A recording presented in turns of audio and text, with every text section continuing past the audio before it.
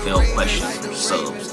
A series where you can ask me any NFL question and we answer it in a video just like this. Now, if you want to be part of it, just send me an email to teamkeepitclean@gmail.com, or for the patrons, you can send it directly on Patreon. And if you want to become a Team Keep It Clean patron, you can go to patreon.com/Ingravenvids. And if you don't want to, that's fine as well. I still gonna love you regardless.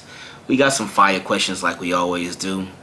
Let's jump right into it. First question came from my guy Clarence, and he said, coaching like fired coaches. I figured Lamar was gone for the remainder of the season. I also believe all the players are protesting injuries at the coaching staff. The coaching staff is coaching like fired coaches. Eric might be on the hot seat because he did not get the O-line right with the draft.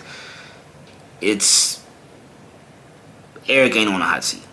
Eric DeCosta is not on nobody's hot seat at all. There's no way. But anyway, he said, I think Lamar won MVP with Ozzy's offensive line picks.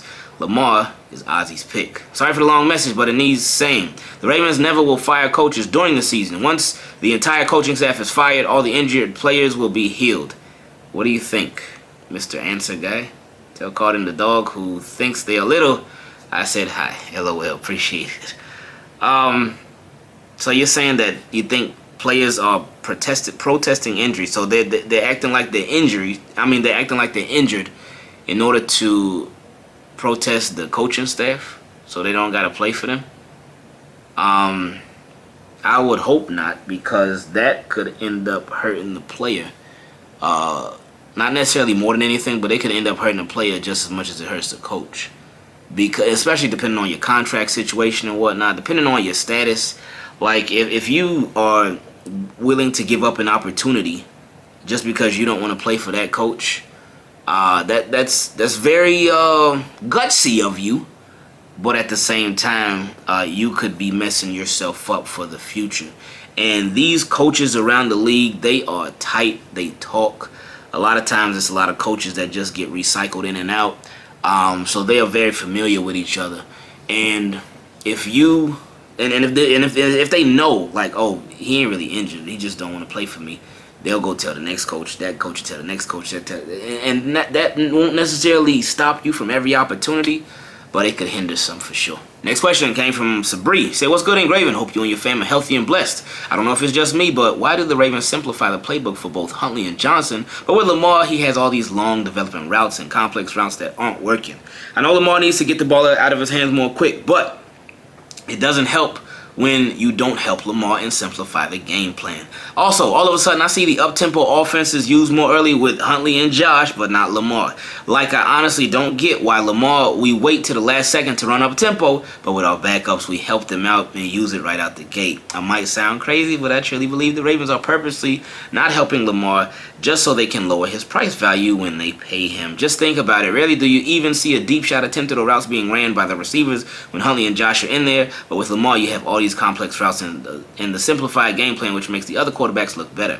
All I want to know is, why do you think Giro and the staff don't look to have the short stuff and up-tempo offense with Lamar? And do you think they are purposely not helping him? Hope you have a great one and stay blessed. Now, for the part about them purposely like sabotaging him and whatnot, I would hope that that's not true. And that could, if that was the case, that could absolutely backfire big time against the Ravens. Lamar, he's not the type to do it, but he has the power to where he could, and it would speak volumes to the league if he was to let something like that be known. And if he really didn't want to re-sign with the Ravens, if they try to get him for cheap and be like, oh, look at this, look at that, look at that, look what you did in 2021, then he could make that backfire and be like, okay, no. Instead, when they try to if they try to offer him something low, try to save some of their cash, then he could be like, no, I don't want to play here anymore. I don't want to be here anymore. I want to be traded. Ooh, boy, man. Ooh, that would just send shockwaves around the entire league. Not even the league, the world. If Lamar said he ain't want to play for the Ravens anymore, oh boy. So if that was the case, or if they were doing that, it would backfire in a huge way. In a huge way. And it would just make not only the coaching staff look bad, but the Ravens organization, it would make them look bad.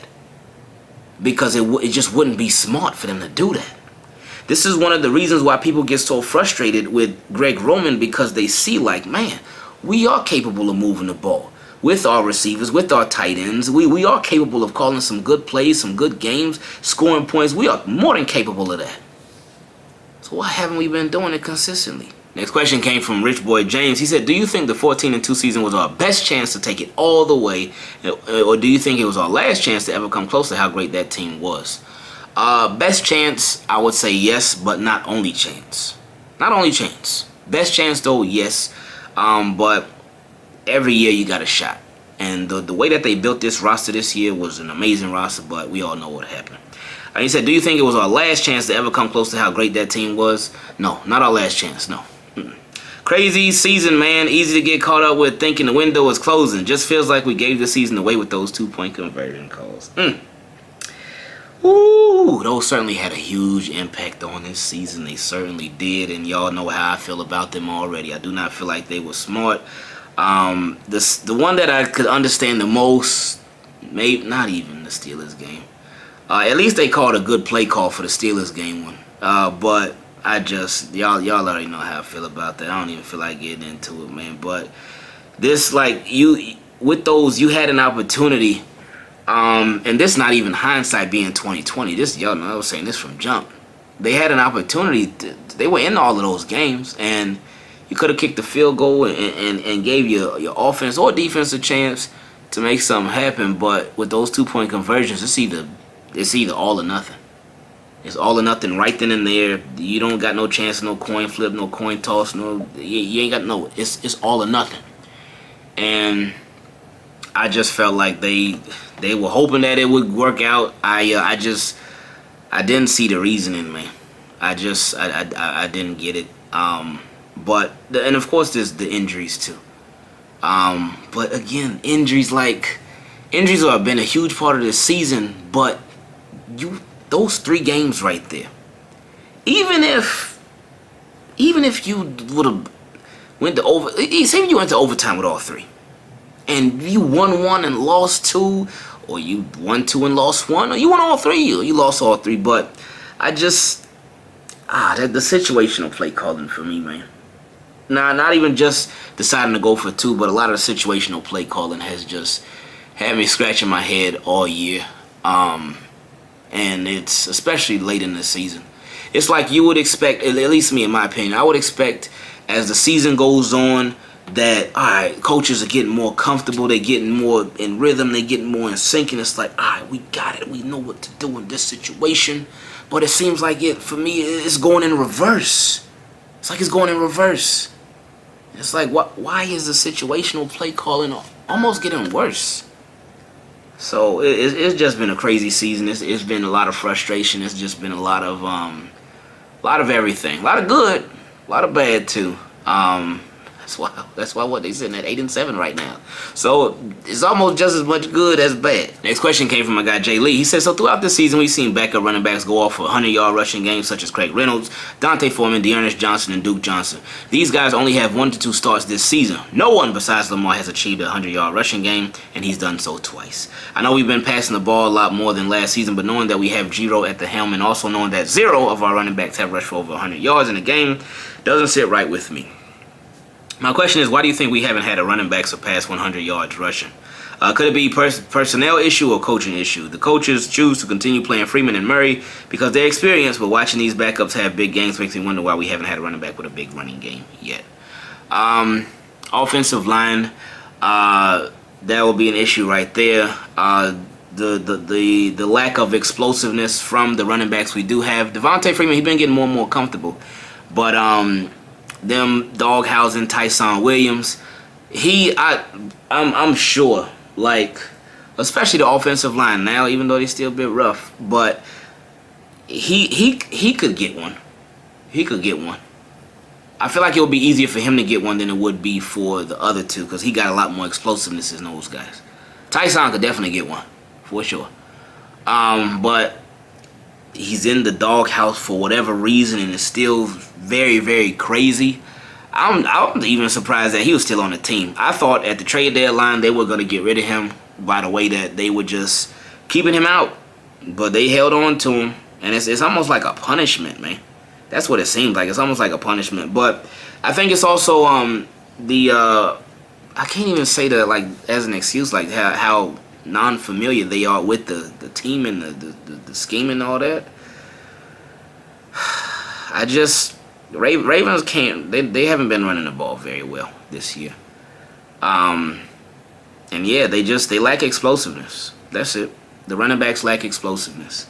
Even with the offensive line, sometimes there'll be holes in the running backs. They'll try, but they just can't get it. Sometimes they bounce to the outside and they try, but it don't always work out so well. So I think it's just a mix of things. But this is not, to me, it's not necessarily a Greg Roman issue. Well, sometimes if like Devontae Freeman is hot, then they'll go to Latavius Murray and they like flip flop. But I think it's the running back by committee too. But at the same time, you only got 2 running backs. You only got 2 because you don't use Tyson. And then you had Lamar running, you had Tyler Huntley running. You'd rather have Josh Johnson running. That was a big no-no. But they just I don't know. They gotta be. Yeah, this year, as far as the running game, I feel like it's just a wash. Next question came from my guy, Everett. He said, sending this with 5 minutes left in the Bengals game. Well, we found our 3rd QB. Though we lost, I feel offensively this was a moral victory for the offense and not including Giro, LOL. Can't take no moral victories. They ain't going to get you to the playoffs. But anyway, he said, I saw playing time from some big dogs today. Andrews, 8 for 125 and a touchdown. Bateman, 4 for 26. Thought he would get more. Had a great first drive. And the bully Prochet was 7 for 76. Brown, 5 for a petty 44. Didn't hold much weight. And Wallace, 1 for 18. I've seen all I need to see setting up for next year as far as wideouts. They are guys. Watkins gone and Boykin probably gone. But the way Prochet played made me feel like he was a number 2 wide, with Brown being a slot and Bateman being a number 1. We need to run less RPO and more fast-paced defense plays. Oh, and more fast-paced. Defense plays us different, and our quarterbacks are more accurate and quicker decision-making. Right. Great job to Burrow stressing the Netflix secondary because they was just watching and chilling. This guy, man. I don't know how practice goes, but Lamar needs to practice with Bateman and Wallace and Prochet. Because they played angry, and I honestly feel like one is coming for Hollywood's spot. I don't see that happening. It'd be nice to get all of them involved more though, but I don't see them like taking Hollywood's spot. They do enough little rotating anyway to where they'll take Hollywood off for a little bit, they'll take Bateman off for forever, they'll take Prochet off for a while, they take Duvernay off for a little bit, but they do a lot of rotating already, so they will be able to get some time. Now on defense, 80% won't be back, so no need to worry. LOL. I do see a Jefferson contract for 2 years, but Campbell in Houston going to retirement. Well, Campbell, I think he could. Justin Houston, maybe. We'll see. I don't know. But anyway, he said, but as a Ravens fan, I know this is the most painful season to watch, but we did great this year for real. This is what being from Baltimore is all about. What are you going to do when the odds are stacked against you, and you got to figure it out? A lot of positive to take away from the season. A lot of negative, too. It's alright, Flock. We got heart, and it was next man up. To everybody that played the snap, we thank you. But next year, the Goon Squad will be back in full effect. With a chip, we got robbed this year. It's okay. Flocking up. We're going to see. We're going to see. There was a lot of positives to take away from this season. It's not over yet. A lot of positives, a lot of stuff that could be improved on, a lot of negatives. A lot of just everything. This has been a just very a different season. Like, this has been crazy because going into the season, the expectations were so high. As the season continued, the expectations, they remained high, but they kept getting lower and lower and lower with every single injury that the Ravens just kept getting. Sorry, camera died, but the fact that the Ravens are in the position that they're in right now, it speaks volumes, but the fact that they're in the position right now, it also speaks volumes. And that can be taken in both a great in a terrible way. The last question came from Jamie B. Said, here, hope you and the family are doing well. I got 2 questions. How much does it take to get your game rescheduled like other teams dealing with COVID? I don't know. You got to know somebody that knows somebody. The Browns starting center, he is the president of NFLPA, so he probably put in a little word. And they said, and how many guys, practice squad and late signups do you think made a winning audition for next year's Ravens squad? P.S. I still believe in this team making the playoffs. Hey, I hope it happens, but we'll see. How many guys made a case for making it next year? I think Devontae Freeman.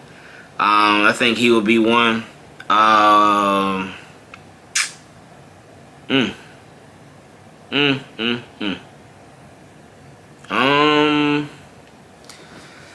Josh Johnson, for the like for training camp and stuff. Now they wouldn't keep him on the active roster because they would have Lamar and possibly Tyler Huntley if depending on what they do with him. And Josh Johnson, he could retire too. We'll see. Kenji Bahar, he deserves it. He deserves it. Cause they back and forth. Who else? All the wide receivers, they already on the team. All the tight ends, well, actually all the tight ends might not be here. Mark Andrews, obviously, but we'll see about the other ones. Nick Boyle, he'll probably be here. Hopefully he'll be healthy then. Oh, David Sharp. David Sharp, right tackle. I know it was only one game, but David Sharp. And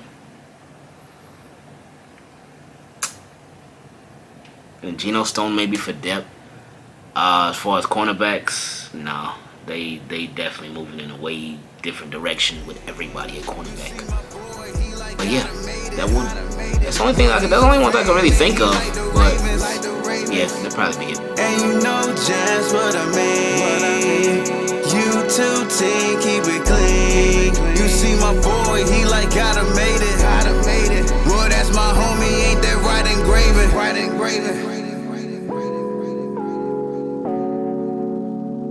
Shout out to Ingravenvids.